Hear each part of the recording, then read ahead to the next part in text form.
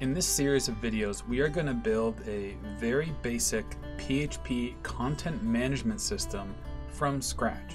Now, in an effort to keep this focused and simple, we are going to basically use as little code as possible to create a tool to add, edit, delete, and view some content. So in this case, we're going to use projects as our content topic. So this content management system would be practical for managing a portfolio, or it could quickly be switched from something like projects to blog articles or photo gallery or so on. So we're going to leave out some pretty crucial concepts in this content management system, again, in an effort to keep this focused and simple. Things like security will be kept to a minimum. Things like validation or confirmation before items are deleted won't even be included. Now, to start, we're going to create our database. So our database is going to require two tables. The first is going to store our projects, and the second is going to store our admin accounts. So let's just jump into phpMyAdmin and create some new tables. So our first table is going to be users, and this is going to have 7 columns. So our first one is going to be ID.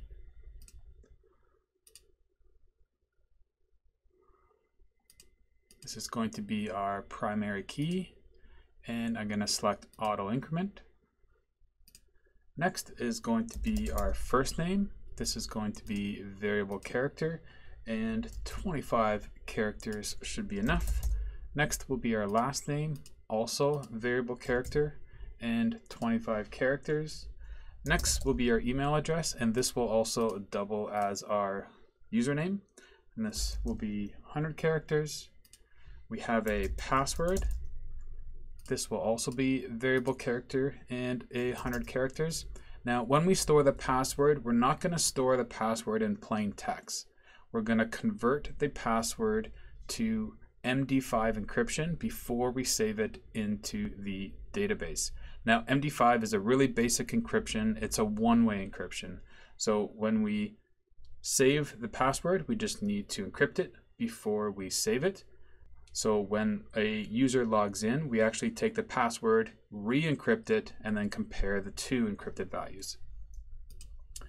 Next, we're just going to have a field for active. And this is going to be a field called enum. Now, enum is a special type of field used when you only have a couple possible values. Okay, and we'll just default this to yes as active. And then finally, in most tables, I like to have a date added column. And this will be a date time, and I'm going to default this to the current timestamp. So when a new user is added, the record will set the date added value to the current date and time. And I can click save. So let's insert a testing record. So we'll just go Jane Doe, put in an email address to work with. The password will just be password. However, this will be encrypted. So I'm going to select MD5. Active will be yes, and current timestamp is fine. So I can click go. And now if I click browse, you'll notice we have our new user, and notice the password. So that is the encrypted version of our password.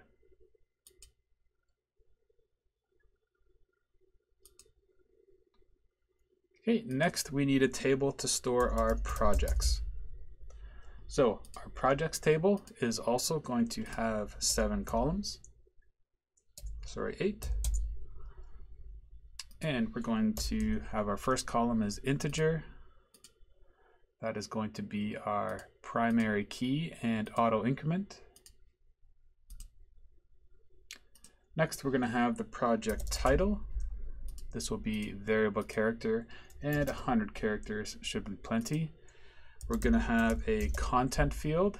This is going to be a text. This is where you can place a description of your project. So you might include a couple paragraphs here. We have our URL. This is the URL address of the project.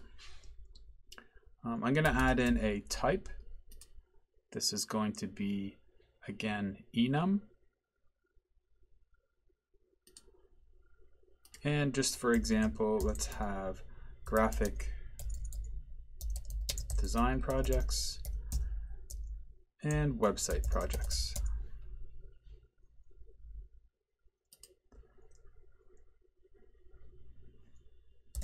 Okay, we're going to have a date the project was completed. And in this project, we are going to store images directly in the database. So there's a couple possible methods of storing images. You can either transfer the file to your server and store the file as a separate record and then store the file name in the database, or you can actually convert the file into base64 and save it right in the database. So when possible, I like to put it right in the database. That way, when you delete or update an image, you don't have to worry about deleting the file as well. So when you delete the record, the image goes with it because the image is in the table. If you have it separate, then you have to make sure your code is deleting the record and then deleting the image as a second step. Same with updates as well. If you have multiple projects, in this case with multiple images, you just have to make sure there's no image name duplicates and so on. So in this case, we are going to store the photo directly in the table. And I can click save. And there's our first step. So we have our two tables ready. So our next step is to create a simple login process. So in the next video, we're going to create a login page and a simple dashboard with our content management system options.